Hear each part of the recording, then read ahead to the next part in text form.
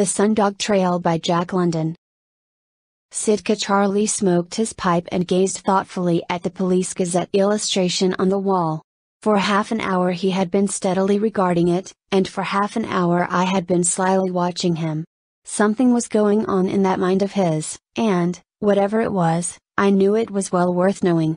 He had lived life, and seen things, and performed that prodigy of prodigies, namely, the turning of his back upon his own people, and, in so far as it was possible for an Indian, becoming a white man even in his mental processes. As he phrased it himself, he had come into the warm, sat among us, by our fires, and become one of us. He had never learned to read nor write, but his vocabulary was remarkable, and more remarkable still was the completeness with which he had assumed the white man's point of view, the white man's attitude toward things. We had struck this deserted cabin after a hard day on trail. The dogs had been fed, the supper dishes washed, the beds made, and we were now enjoying that most delicious hour that comes each day, and but once each day, on the Alaskan Trail, the hour when nothing intervenes between the tired body and bed save the smoking of the evening pipe. Some former denizen of the cabin had decorated its walls with illustrations torn from magazines and newspapers, and it was these illustrations that had held Sitka Charlie's attention from the moment of our arrival 2 hours before. He had studied them intently, ranging from one to another and back again, and I could see that there was uncertainty in his mind, and the puzzlement. "Well?" I finally broke the silence. He took the pipe from his mouth and said simply, "I do not understand." He smoked on again, and again removed the pipe, using it to point at the Police Gazette illustration. "That picture, what does it mean?" "I do not understand." I looked at the picture. A man, with a preposterously wicked face, his right hand pressed dramatically to his heart, was falling backward to the floor. Confronting him, with a face that was the composite of destroying angel and Adonis, was a man holding a smoking revolver. "One man is killing the other man," I said, aware of a distinct bepuzzlement of my own and of failure to explain. "Why?" asked Sitka Charlie. "I do not know," I confessed. "That picture is all end," he said. "It has no beginning." "It is life," I said. "Life has beginning," he objected.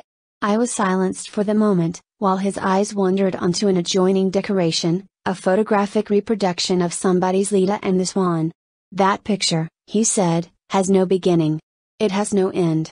I do not understand pictures." "Look at that picture," I commanded, pointing to a third decoration. "It means something. Tell me what it means to you." He studied it for several minutes. "The little girl is sick," he said finally. "That is the doctor looking at her. They have been up all night. See, the oil is low in the lamp, the first morning light is coming in at the window. It is a great sickness, maybe she will die, that is why the doctor looks so hard. That is the mother. It is a great sickness, because the mother's head is on the table and she is crying." "How do you know she is crying?" I interrupted. "You cannot see her face. Perhaps she is asleep." Sitka Charlie looked at me in swift surprise, then back at the picture. It was evident that he had not reasoned the impression. "Perhaps she is asleep," he repeated. He studied it closely. "No, she is not asleep. The shoulders show that she is not asleep. I have seen the shoulders of a woman who cried. The mother is crying. It is a very great sickness." "And now you understand the picture," I cried. He shook his head, and asked, "The little girl, does it die?" It was my turn for silence. "Does it die?" he reiterated. "You are a painter man. Maybe you know." "No, I do not know," I confessed. "It is not life," he delivered himself dogmatically. "In life little girl die or get well. Something happen in life. In picture nothing happen." "No, I do not understand pictures." His disappointment was patent. It was his desire to understand all things that white men understand, and here, in this matter, he failed. I felt, also, that there was challenge in his attitude. He was bent upon compelling me to show him the wisdom of pictures. Besides, he had remarkable powers of visualization. I had long since learned this. He visualized everything. He saw life in pictures, felt life in pictures, generalized life in pictures, and yet he did not understand pictures when seen through other men's eyes and expressed by those men with color and line upon canvas. Pictures are bits of life, I said. We paint life as we see it. For instance, Charlie, you are coming along the trail. It is night. You see a cabin. The window is lighted. You look through the window for 1 second, or for 2 seconds, you see something, and you go on your way. You saw maybe a man writing a letter. You saw something without beginning or end. Nothing happened. Yet it was a bit of life you saw. You remember it afterward. It is like a picture in your memory.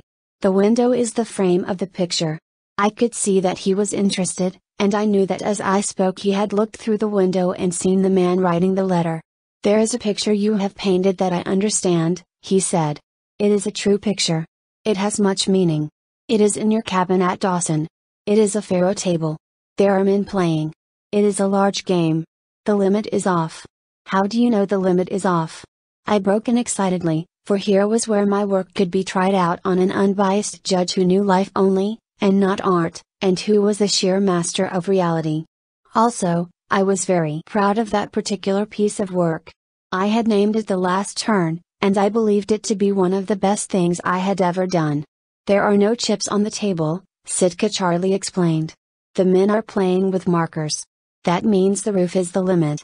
One man play yellow markers, maybe one yellow marker worth $1,000, maybe $2,000. One man play red markers. Maybe they are worth $500, maybe $1,000. It is a very big game.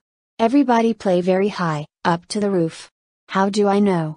You make the dealer with blood little bit warm in face. I was delighted. The lookout, you make him lean forward in his chair. Why he lean forward? Why his face very much quiet? Why his eyes very much bright? Why dealer warm with blood a little bit in the face? Why all men very quiet? The man with yellow markers? The man with white markers? The man with red markers? Why nobody talk? Because very much money. Because last turn. How do you know it is the last turn? I asked. The king is coppered, the 7 is played open, he answered. Nobody bet on other cards. Other cards all gone. Everybody one mind. Everybody play king to lose, 7 to win. Maybe bank lose $20,000, maybe bank win. Yes, that picture I understand. Yet you do not know the end, I cried triumphantly. It is the last turn, but the cards are not yet turned. In the picture they will never be turned. Nobody will ever know who wins nor who loses. And the men will sit there and never talk, he said, wonder and awe growing in his face. And the lookout will lean forward, and the blood will be warm in the face of the dealer. It is a strange thing. Always will they sit there, always, and the cards will never be turned. It is a picture, I said. It is life. You have seen things like it yourself. He looked at me and pondered, then said, very slowly, no, as you say, there is no end to it. Nobody will ever know the end. Yet is it a true thing? I have seen it. It is life.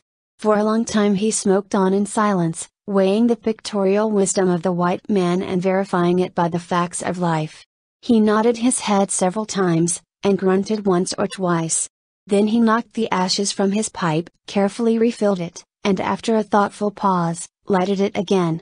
Then have I, too, seen many pictures of life, he began, pictures not painted, but seen with the eyes. I have looked at them like through the window at the man writing the letter. I have seen many pieces of life, without beginning, without end, without understanding. With a sudden change of position he turned his eyes full upon me and regarded me thoughtfully. Look you, he said, you are a painter man. How would you paint this which I saw, a picture without beginning, the ending of which I do not understand, a piece of life with the northern lights for a candle and Alaska for a frame? It is a large canvas, I murmured. But he ignored me, for the picture he had in mind was before his eyes and he was seeing it. There are many names for this picture, he said. But in the picture there are many sundogs, and it comes into my mind to call it the Sundog Trail. It was a long time ago, 7 years ago, the fall of '97, when I saw the woman first time. At Lake Linderman I had one canoe, very good Peterborough canoe. I came over Chilcoot Pass with 2,000 letters for Dawson. I was letter carrier. Everybody rushed to Klondike at that time. Many people on trail. Many people chop down trees and make boats.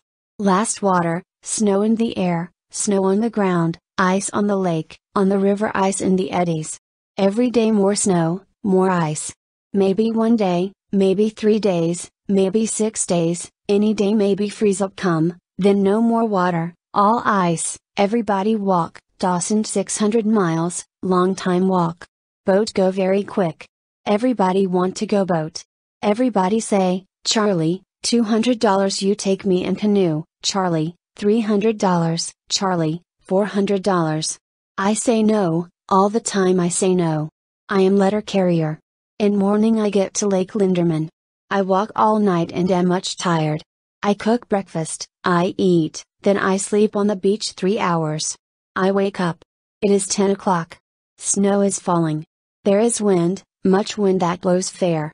Also, there is a woman who sits in the snow alongside. She is white woman, she is young, very pretty, maybe she is 20 years old, maybe 25 years old. She look at me. I look at her.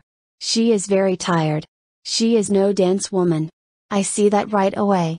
She is good woman, and she is very tired. You are Sitka Charlie, she says. I get up quick and roll blankets so snow does not get inside. I go to Dawson, she says. I go in your canoe, how much? I do not want anybody in my canoe. I do not like to say no. So I say, $1,000. Just for fun I say it, so woman cannot come with me, much better than say no. She look at me very hard, then she says, when you start? I say right away. Then she says all right, she will give me $1,000.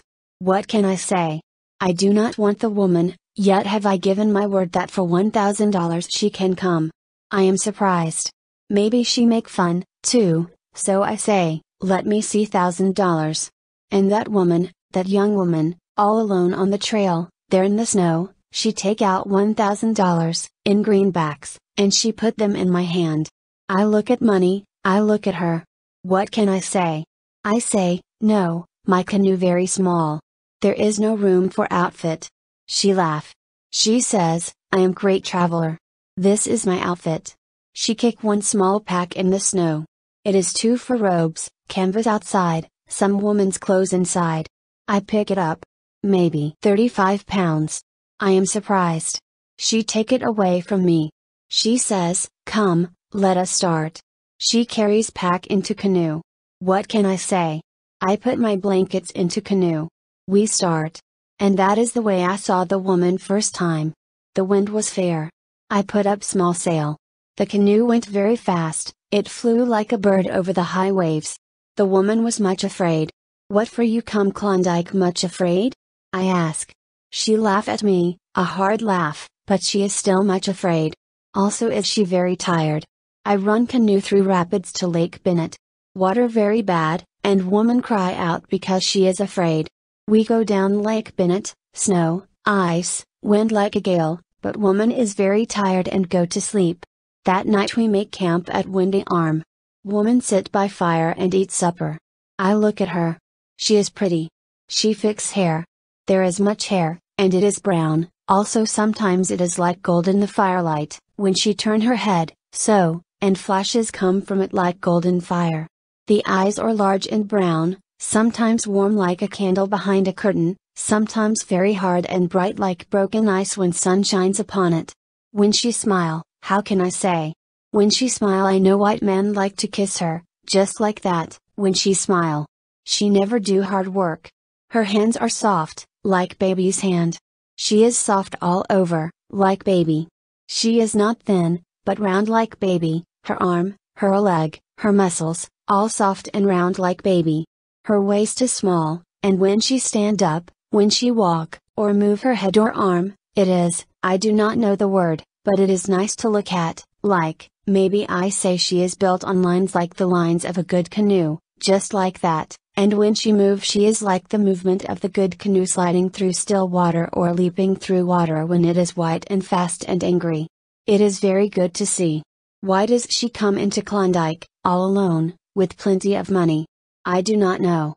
Next day I ask her. She laugh and says, Sitka Charlie, that is none of your business. I give you $1,000 take me to Dawson. That only is your business. Next day after that I ask her what is her name. She laughs, then she says, Mary Jones, that is my name. I do not know her name, but I know all the time that Mary Jones is not her name. It is very cold in canoe, and because of cold sometimes she not feel good. Sometimes she feel good and she sing. Her voice is like a silver bell, and I feel good all over like when I go into church at Holy Cross Mission, and when she sing I feel strong and paddle like hell. Then she laugh and says, you think we get to Dawson before freeze up, Charlie? Sometimes she sit in canoe and is thinking far away, her eyes like that, all empty. She does not see Sitka Charlie, nor the ice, nor the snow. She is far away. Very often she is like that, thinking far away. Sometimes, when she is thinking far away, her face is not good to see. It looks like a face that is angry, like the face of one man when he want to kill another man. Last day to Dawson very bad. Shore ice in all the eddies, mush ice in the stream. I cannot paddle. The canoe freeze to ice. I cannot get to shore. There is much danger. All the time we go down Yukon in the ice. That night there is much noise of ice. Then ice stop, canoe stop, everything stop. Let us go to shore, the woman says. I say no, better wait. By and by, everything start downstream again. There is much snow. I cannot see. At 11 o'clock at night, everything stop. At 1 o'clock everything start again. At 3 o'clock everything stop. Canoe is smashed like eggshell, but is on top of ice and cannot sink. I hear dogs howling. We wait. We sleep. By and by morning come. There is no more snow. It is the freeze up, and there is Dawson. Canoe smash and stop right at Dawson. Sitka Charlie has come in with 2,000 letters on very last water. The woman rent a cabin on the hill, and for 1 week I see her no more. Then, one day, she come to me. Charlie, she says, how do you like to work for me? You drive dogs, make camp, travel with me. I say that I make too much money carrying letters. She says, Charlie, I will pay you more money. I tell her that pick and shovel man get $15 a day in the mines. She says, that is $450 a month. And I say, Sitka Charlie is no pick and shovel man. Then she says, I understand, Charlie. I will give you $750 each month. It is a good price, and I go to work for her. I buy for her dogs and sled. We travel up Klondike, up Bonanza and El Dorado, over to Indian River, to Sulphur Creek, to Dominion, back across Divide to Gold Bottom and to Too Much Gold, and back to Dawson. All the time she look for something, I do not know what. I am puzzled. What thing you look for? I ask. She laugh. You look for gold? I ask. She laugh. Then she says, that is none of your business, Charlie. And after that I never ask any more. She has a small revolver which she carries in her belt. Sometimes, on trail, she makes practice with revolver. I laugh. What for you laugh, Charlie? She ask. What for you play with that? I say. It is no good. It is too small. It is for a child, a little plaything. When we get back to Dawson she asked me to buy a good revolver for her. I buy a Colt's 44. It is very heavy, but she carry it in her belt all the time. At Dawson comes the man. Which way he come I do not know. Only do I know he is Chechaquo, what you call tenderfoot. His hands are soft, just like hers. He never do hard work. He is soft all over. At first I think maybe he is her husband. But he is too young. Also, they make 2 beds at night. He is maybe 20 years old. His eyes blue, his hair yellow, he has a little mustache which is yellow. His name is John Jones. Maybe he is her brother. I do not know. I ask questions no more. Only I think his name not John Jones. Other people call him Mr. Gervin. I do not think that is his name. I do not think her name is Miss Gervin, which other people call her. I think nobody know their names. One night I am asleep at Dawson. He wake me up. He says, get the dogs ready, we start. No more do I ask questions, so I get the dogs ready and we start. We go down the Yukon. It is night time, it is November, and it is very cold, 65 below. She is soft. He is soft. The cold bites. They get tired. They cry under their breaths to themselves. By and by I say better we stop and make camp. But they say that they will go on. 3 times I say better to make camp and rest, but each time they say they will go on. After that I say nothing. All the time, day after day, is it that way. They are very soft. They get stiff and sore. They do not understand moccasins, and their feet hurt very much. They limp, they stagger like drunken people, they cry under their breaths, and all the time they say, on. On. We will go on. They are like crazy people. All the time do they go on, and on. Why do they go on? I do not know. Only do they go on. What are they after? I do not know. They are not after gold. There is no stampede. Besides, they spend plenty of money. But I ask questions no more. I, too, go on, because I am strong on the trail and because I am greatly paid. We make Circle City. That for which they look is not there. I think now that we will rest, and rest the dogs. But we do not rest, not for one day do we rest. Come, says the woman to the man, let us go on. And we go on. We leave the Yukon. We cross the divide to the west and swing down into the Tanana country. There are new diggings there. But that for which they look is not there, and we take the back trail to Circle City. It is a hard journey. December is most gone. The days are short. It is very cold. One morning it is 70 below zero. Better that we don't travel today, I say, else will the frost be unwarmed in the breathing and bite all the edges of our lungs. After that we will have bad cough, and maybe next spring will come pneumonia. But they are Chechaquo. They do not understand the trail. They are like dead people, they are so tired, but they say, let us go on. We go on. The frost bites their lungs, and they get the dry cough. They cough till the tears run down their cheeks. When bacon is frying they must run away from the fire and cough half an hour in the snow. They freeze their cheeks a little bit, so that the skin turns black and is very sore. Also, the man freezes his thumb till the end is like to come off, and he must wear a large thumb on his mitten to keep it warm. And sometimes, when the frost bites hard and the thumb is very cold, he must take off the mitten and put the hand between his legs next to the skin, so that the thumb may get warm again. We limp into Circle City, and even I, Sitka Charlie, am tired. It is Christmas Eve. I dance, drink, make a good time, for tomorrow is Christmas Day and we will rest. But no. It is 5 o'clock in the morning, Christmas morning. I am 2 hours asleep. The man stands by my bed. Come, Charlie, he says, harness the dogs. We start. Have I not said that I ask questions no more? They pay me $750 each month. They are my masters. I am their man. If they say, Charlie, come, let us start for hell, I will harness the dogs, and snap the whip, and start for hell. So I harness the dogs, and we start down the Yukon. Where do we go? They do not say. Only do they say, on. On. We will go on. They are very weary. They have traveled many hundreds of miles, and they do not understand the way of the trail. Besides, their cough is very bad, the dry cough that makes strong men swear and weak men cry. But they go on. Every day they go on. Never do they rest the dogs. Always do they buy new dogs.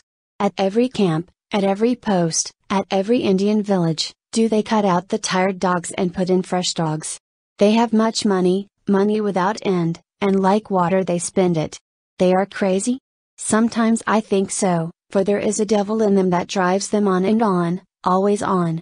What is it that they try to find? It is not gold. Never do they dig in the ground. I think a long time.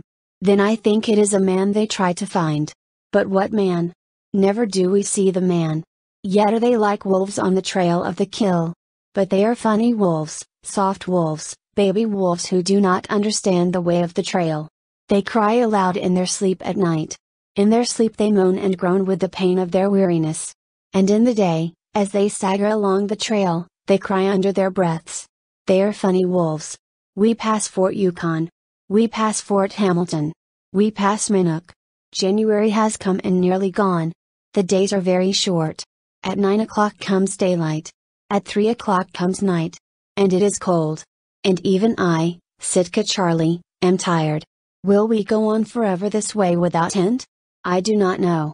But always do I look along the trail for that which they try to find. There are few people on the trail. Sometimes we travel 100 miles and never see a sign of life. It is very quiet. There is no sound. Sometimes it snows, and we are like wandering ghosts.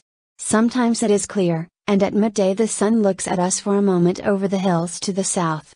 The northern lights flame in the sky, and the sundogs dance, and the air is filled with frost dust. I am Sitka Charlie, a strong man. I was born on the trail, and all my days have I lived on the trail. And yet have these two baby wolves made me very tired. I am lean, like a starved cat, and I am glad of my bed at night, and in the morning am I greatly weary.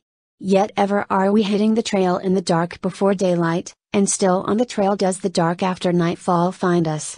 These two baby wolves. If I am lean like a starved cat, they are lean like cats that have never eaten and have died. Their eyes are sunk deep in their heads, bright sometimes as with fever, dim and cloudy sometimes like the eyes of the dead. Their cheeks are hollow like caves in a cliff. Also are their cheeks black and raw from many freezings. Sometimes it is the woman in the morning who says, I cannot get up. I cannot move. Let me die. And it is the man who stands beside her and says, Come, let us go on. And they go on. And sometimes it is the man who cannot get up, and the woman says, Come, let us go on. But the one thing they do, and always do, is to go on. Always do they go on. Sometimes, at the trading posts, the man and woman get letters. I do not know what is in the letters. But it is the scent that they follow. These letters themselves are the scent. One time an Indian gives them a letter. I talk with him privately. He says it is a man with one eye who gives him the letter, a man who travels fast down the Yukon. That is all. But I know that the baby wolves are after the man with the one eye. It is February, and we have traveled 1,500 miles. We are getting near Bering Sea, and there are storms and blizzards. The going is hard. We come to Anvig. I do not know, but I think sure they get a letter at Anvig, for they are much excited, and they say, Come, hurry, let us go on. But I say we must buy grub, and they say we must travel light and fast. Also, they say that we can get grub at Charlie McKeon's cabin. Then do I know that they take the big cutoff, for it is there that Charlie McKeon lives where the black rock stands by the trail. Before we start, I talk maybe 2 minutes with the priest at Anvig. Yes, there is a man with one eye who has gone by and who travels fast. And I know that for which they look is the man with the one eye. We leave Anvig with little grub, and travel light and fast. There are 3 fresh dogs bought in Anvig, and we travel very fast. The man and woman are like mad. We start earlier in the morning, we travel later at night. I look sometimes to see them die, these two baby wolves, but they will not die. They go on and on. When the dry cough take hold of them hard, they hold their hands against their stomach and double up in the snow, and cough, and cough, and cough. They cannot walk, they cannot talk. Maybe for 10 minutes they cough, maybe for half an hour, and then they straighten up, the tears from the coughing frozen on their faces, and the words they say are, Come, let us go on. Even I, Sitka Charlie, am greatly weary, and I think $750 is a cheap price for the labor I do. We take the big cutoff, and the trail is fresh. The baby wolves have their noses down to the trail, and they say, Hurry. All the time do they say, Hurry. Faster. Faster. It is hard on the dogs. We have not much food and we cannot give them enough to eat, and they grow weak. Also, they must work hard. The woman has true sorrow for them, and often, because of them, the tears are in her eyes. But the devil in her that drives her on will not let her stop and rest the dogs. And then we come upon the man with the one eye. He is in the snow by the trail, and his leg is broken. Because of the leg he has made a poor camp, and has been lying on his blankets for 3 days and keeping a fire going. When we find him he is swearing. He swears like hell. Never have I heard a man swear like that man. I am glad. Now that they have found that for which they look, we will have rest. But the woman says, Let us start. Hurry. I am surprised. But the man with the one eye says, Never mind me. Give me your grub. You will get more grub at McKeon's cabin tomorrow. Send McKeon back for me. but do you go on? Here is another wolf, an old wolf, and he, too, thinks but the one thought, to go on. So we give him our grub, which is not much, and we chop wood for his fire, and we take his strongest dogs and go on. We left the man with one eye there in the snow, and he died there in the snow, for McKeon never went back for him. And who that man was, and why he came to be there, I do not know. But I think he was greatly paid by the man and the woman, like me, to do their work for them. That day and that night we had nothing to eat, and all next day we traveled fast, and we were weak with hunger. Then we came to the Black Rock, which rose 500 feet above the trail. It was at the end of the day. Darkness was coming, and we could not find the cabin of McKeon. We slept hungry, and in the morning looked for the cabin. It was not there, which was a strange thing, for everybody knew that McKeon lived in a cabin at Black Rock.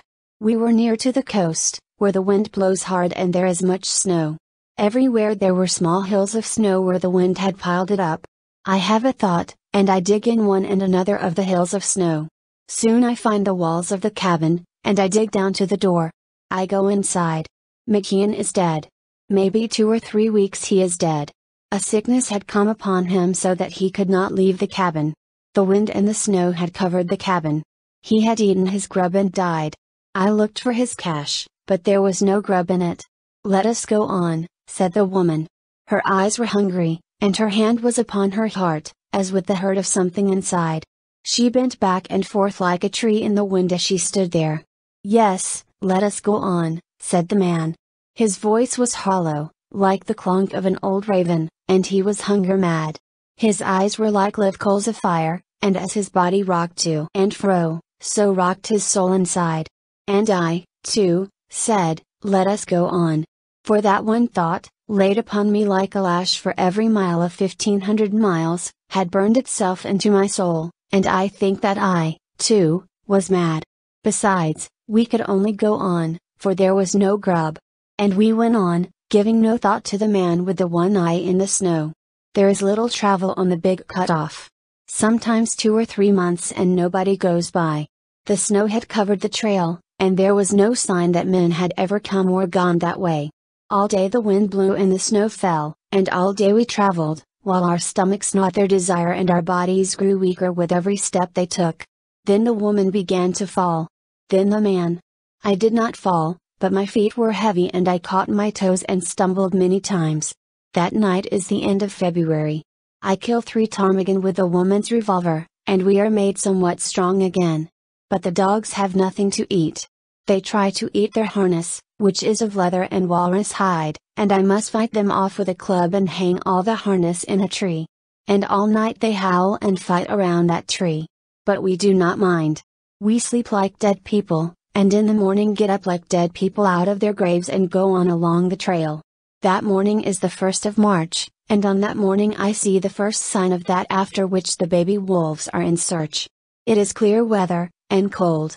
The sun stays longer in the sky, and there are sun dogs flashing on either side, and the air is bright with frost dust. The snow falls no more upon the trail, and I see the fresh sign of dogs and sled. There is one man with that outfit, and I see in the snow that he is not strong. He, too, has not enough to eat. The young wolves see the fresh sign, too, and they are much excited. "Hurry!" they say. All the time they say, "Hurry! Faster, Charlie, faster!" We make hurry very slow. All the time the man and the woman fall down.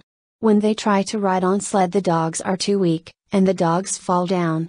Besides, it is so cold that if they ride on the sled they will freeze. It is very easy for a hungry man to freeze. When the woman fall down, the man help her up.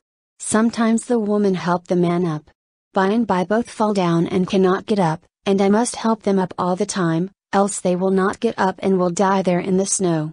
This is very hard work, for I am greatly weary, and as well I must drive the dogs, and the man and woman are very heavy with no strength in their bodies. So, by and by, I, too, fall down in the snow, and there is no one to help me up. I must get up by myself. And always do I get up by myself, and help them up, and make the dogs go on. That night I get 1 ptarmigan, and we are very hungry. And that night the man says to me, "What time start tomorrow, Charlie?" It is like the voice of a ghost. I say, "All the time you make start at 5 o'clock. Tomorrow," he says, "we will start at 3 o'clock. I laugh in great bitterness, and I say, "You are dead man." And he says, "Tomorrow we will start at 3 o'clock. And we start at 3 o'clock, for I am their man, and that which they say is to be done, I do. It is clear and cold, and there is no wind. When daylight comes we can see a long way off. And it is very quiet. We can hear no sound but the beat of our hearts, and in the silence that is a very loud sound. We are like sleepwalkers, and we walk in dreams until we fall down, and then we know we must get up, and we see the trail once more and bear the beating of our hearts. Sometimes, when I am walking in dreams this way, I have strange thoughts. Why does Sitka Charlie live? I ask myself. Why does Sitka Charlie work hard, and go hungry, and have all this pain?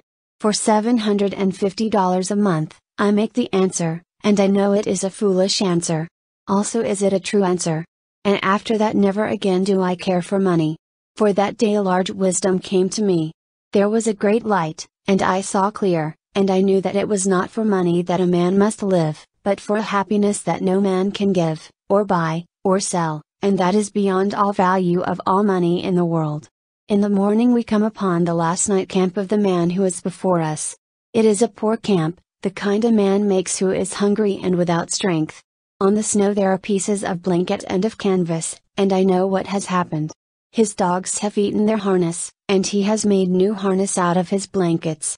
The man and woman stare hard at what is to be seen, and as I look at them my back feels the chill as of a cold wind against the skin. Their eyes are toil mad and hunger mad, and burn like fire deep in their heads. Their faces are like the faces of people who have died of hunger, and their cheeks are black with the dead flush of many freezings. "Let us go on," says the man. But the woman coughs and falls in the snow. It is the dry cough where the frost has bitten the lungs. For a long time she coughs, then like a woman crawling out of her grave she crawls to her feet. The tears are ice upon her cheeks, and her breath makes a noise as it comes and goes, and she says, "Let us go on." We go on. And we walk in dreams through the silence. And every time we walk is a dream and we are without pain, and every time we fall down is an awakening, and we see the snow and the mountains and the fresh trail of the man who is before us, and we know all our pain again. We come to where we can see a long way over the snow, and that for which they look is before them. A mile away there are black spots upon the snow. The black spots move. My eyes are dim, and I must stiffen my soul to see. And I see one man with dogs and a sled. The baby wolves see, too. They can no longer talk, but they whisper, "On, on. Let us hurry." And they fall down, but they go on. The man who is before us, his blanket harness breaks often, and he must stop and mend it. Our harness is good, for I have hung it in trees each night. At 11 o'clock the man is half a mile away. At 1 o'clock he is a quarter of a mile away. He is very weak. We see him fall down many times in the snow. One of his dogs can no longer travel, and he cuts it out of the harness. But he does not kill it. I kill it with the axe as I go by, as I kill one of my dogs which loses its legs and can travel no more. Now we are 300 yards away. We go very slow. Maybe in 2-3 hours we go 1 mile. We do not walk. All the time we fall down. We stand up and stagger 2 steps, maybe 3 steps, then we fall down again. And all the time I must help up the man and woman. Sometimes they rise to their knees and fall forward, maybe 4 or 5 times before they can get to their feet again and stagger 2 or 3 steps and fall. But always do they fall forward. Standing or kneeling, always do they fall forward, gaining on the trail each time by the length of their bodies. Sometimes they crawl on hands and knees like animals that live in the forest. We go like snails that are dying. We go so slow. And yet we go faster than the man who is before us. For he, too, falls all the time, and there is no Sitka Charlie to lift him up. Now he is 200 yards away. After a long time he is 100 yards away. It is a funny sight. I want to laugh out loud, ha! Ha! Just like that, it is so funny. It is a race of dead men and dead dogs. It is like in a dream when you have a nightmare and run away very fast for your life and go very slow. The man who is with me is mad. The woman is mad. I am mad. All the world is mad, and I want to laugh, it is so funny. The stranger man who is before us leaves his dogs behind and goes on alone across the snow. After a long time we come to the dogs. They lie helpless in the snow, their harness of blanket and canvas on them, the sled behind them, and as we pass them they whine to us and cry like babies that are hungry. Then we, too, leave our dogs and go on alone across the snow. The man and the woman are nearly gone, and they moan and groan and sob, but they go on. I, too, go on. I have but one thought. It is to come up to the stranger man. Then it is that I shall rest, and not until then shall I rest, and it seems that I must lie down and sleep for 1,000 years, I am so tired. The stranger man is 50 yards away, all alone in the white snow. He falls and crawls, staggers, and falls and crawls again. He is like an animal that is sore wounded and trying to run from the hunter. By and by he crawls on hands and knees. He no longer stands up. And the man and woman no longer stand up. They, too, crawl after him on hands and knees. But I stand up. Sometimes I fall, but always do I stand up again. It is a strange thing to see. All about is the snow and the silence, and through it crawl the man and the woman, and the stranger man who goes before. On either side the sun are sun dogs, so that there are 3 suns in the sky. The frost dust is like the dust of diamonds, and all the air is filled with it. Now the woman coughs, and lies still in the snow until the fit has passed, when she crawls on again. Now the man looks ahead, and he is blear-eyed as with old age and must rub his eyes so that he can see the stranger man. And now the stranger man looks back over his shoulder. And Sitka Charlie, standing upright, maybe falls down and stands upright again. After a long time the stranger man crawls no more. He stands slowly upon his feet and rocks back and forth. Also does he take off one mitten and wait with revolver in his hand, rocking back and forth as he waits. His face is skin and bones and frozen black. It is a hungry face. The eyes are deep sunk in his head, and the lips are snarling. The man and woman, too, get upon their feet and they go toward him very slowly. And all about is the snow and the silence. And in the sky are 3 suns, and all the air is flashing with the dust of diamonds. And thus it was that I, Sitka Charlie, saw the baby wolves make their kill. No word is spoken. Only does the stranger man snarl with his hungry face. Also does he rock to and fro, his shoulders drooping, his knees bent, and his legs wide apart so that he does not fall down. The man and the woman stop maybe 50 feet away. Their legs, too, are wide apart so that they do not fall down, and their bodies rock to and fro. The stranger man is very weak. His arm shakes, so that when he shoots at the man his bullet strikes in the snow. The man cannot take off his mitten. The stranger man shoots at him again, and this time the bullet goes by in the air. Then the man takes the mitten in his teeth and pulls it off. But his hand is frozen and he cannot hold the revolver, and it fails in the snow. I look at the woman. Her mitten is off, and the big Colt's revolver is in her hand. 3 times she shoot, quick, just like that. The hungry face of the stranger man is still snarling as he falls forward into the snow. They do not look at the dead man. Let us go on, they say. And we go on. But now that they have found that for which they look, they are like dead. The last strength has gone out of them. They can stand no more upon their feet. They will not crawl, but desire only to close their eyes and sleep. I see not far away a place for camp. I kick them. I have my dog whip, and I give them the lash of it. They cry aloud, but they must crawl. And they do crawl to the place for camp. I build fire so that they will not freeze. Then I go back for sled. Also, I kill the dogs of the stranger man so that we may have food and not die. I put the men and woman in blankets and they sleep. Sometimes I wake them and give them little bit of food. They are not awake, but they take the food. The woman sleep 1 day and a half. Then she wake up and go to sleep again. The man sleep 2 days and wake up and go to sleep again. After that we go down to the coast at St. Michael's. And when the ice goes out of Bering Sea, the man and woman go away on a steamship. But first they pay me my $750 a month. Also, They make me a present of $1,000. And that was the year that Sitka Charlie gave much money to the mission at Holy Cross. But why did they kill the man? I asked. Sitka Charlie delayed reply until he had lighted his pipe. He glanced at the Police Gazette illustration and nodded his head at it familiarly. Then he said, speaking slowly and ponderingly, I have thought much. I do not know. It is something that happened. It is a picture I remember. It is like looking in at the window and seeing the man writing a letter. They came into my life and they went out of my life, and the picture is as I have said, without beginning, the end without understanding. You have painted many pictures in the telling, I said. He nodded his head. But they were without beginning and without end. The last picture of all had an end, I said. He answered. But what end? It was a piece of life, I said. He answered. It was a piece of life. The end. If you enjoyed this story, please like, share and subscribe for more.